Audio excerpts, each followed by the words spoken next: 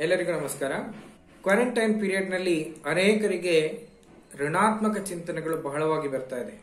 ನನಗೆಲ್ಲಾದ್ರೂ Covid virus ಬಂದಿರಬಹುದು, ಅಥವಾ ನಮ್ಮ ಕುಟುಂಬದವರಿಗೆ ಯಾರಿಗಾದ್ರೂ ಬಂದಿರಬಹುದು, ಅಥವಾ ಭವಿಷ್ಯದಲ್ಲಿ ಯಾವಾಗ ಈ ಲಾಕ್ಡೌನ್ ಪೀರಿಯಡ್ ಮುಗಿಯುತ್ತೋ, ಅಥವಾ ಮುಂದೆ ನಮ್ಮ ಜೀವನ ಹೇಗೆ, ನನ್ನ ಉದ್ಯೋಗ ಉಳಿತದೋ ಇಲ್ವೋ, ಈ ತರದ ಅನೇಕ ಋಣಾತ್ಮಕ ಚಿಂತನೆಗಳು ಬಹಳಷ್ಟು ಜನರಲ್ಲಿ ಕಂಡು ಬರ್ತಾ ಇದೆ.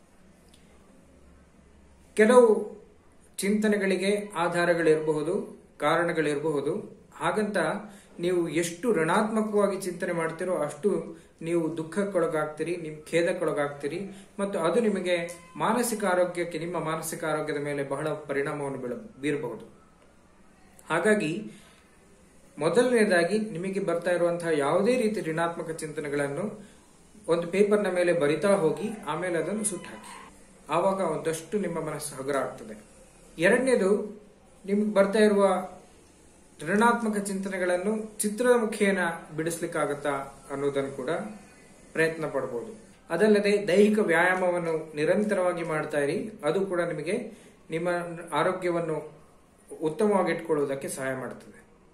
ಇದಷ್ಟು ಮಾಡಿದ ಮೇಲೂ ನಿಮಗೊಂದು ವೇಳೆ ಋಣಾತ್ಮಕ ಚಿಂತನೆಗಳು ತುಂಬಾ ಕಾಡ್ತಾ ಇವೆ ಅಂತ ಆದ್ರೆ ಖಂಡಿತವಾಗಿಯೂ ತಜ್ಞರ ಸಲಹೆಯನ್ನು ಪಡೆಯಿರಿ ಮತ್ತು ನಿಮ್ಮ ಆರೋಗ್ಯವನ್ನು ನೀವು ಕಾಪಾಡಿಕೊಳ್ಳಿ. ನಮಸ್ಕಾರ.